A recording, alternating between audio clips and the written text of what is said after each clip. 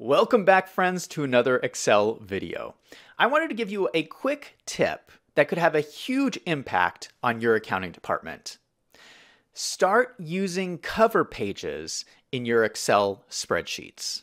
How often have you had this experience where someone in your department hands you a spreadsheet and you open it up and it is a mess? There's numbers everywhere, there's formulas everywhere, you look around, you can't figure out what in the world is going on.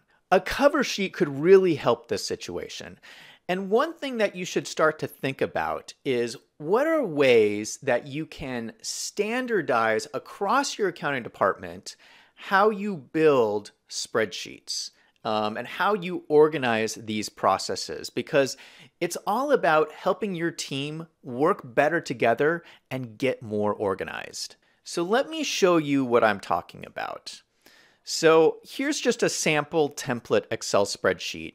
And what you would typically see is down at the bottom here, you would have multiple tabs with different data and different calculations and different formulas down here. But at the front, you would just have one tab, and let's just call it cover, just be your cover page. And you would just have a whole bunch of useful information here so that when somebody opens this file up, they'll instantly understand what is going on in this file. So basically, just going through this really quick, you just have a bunch of useful information on here. You'll have your name of your business. You'll have a title for the page. I have on here, this will be a sales projection. You can have on here who the spreadsheet was created by, what their contact information is. You should put the date it was created. If there's like a version number, or if you have a revision process, or what was the last major modification, you can have that information down here.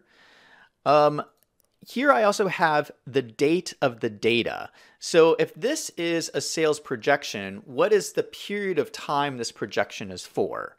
I have this right here, 2020 Q3, updated on this date.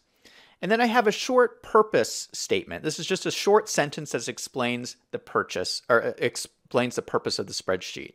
So here I say, this spreadsheet combines historical financial information with risk-weighted values of sales leads.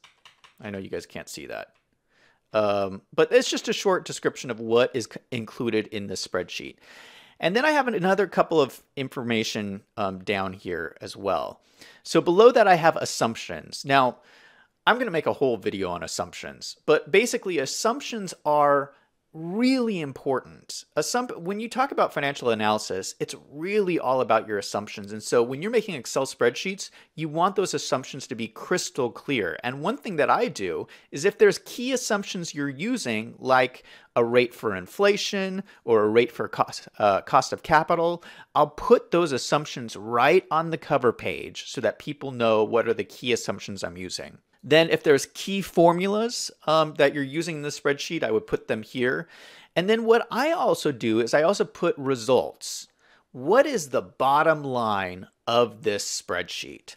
I'll put the results right on the front page. So let's say this is a sales projection, right? What I would do here is on this cover page, I would have the bottom line of this spreadsheet. I would have 12 months here, January through December, in this column, and then right next to it I would have the monthly sales projection for each month. And that's essentially the bottom line of this spreadsheet. And then you have all these tabs behind it that would essentially be the backup for this bottom line, like how you came to that number, what are the calculations, what are the sales leads, and it would all roll up into this this cover page. And so what's happening is someone will open this up, and they won't even have to go through the spreadsheet. They'll just instantly see, oh, okay, that's what's going on here. I get it. It makes sense.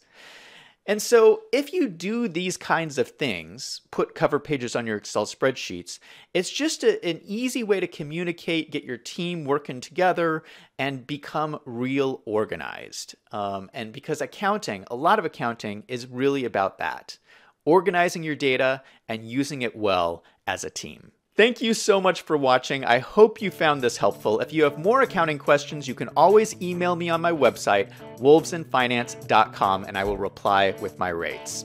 I'm Zach from Wolves in Finance. Let's go out and make some money.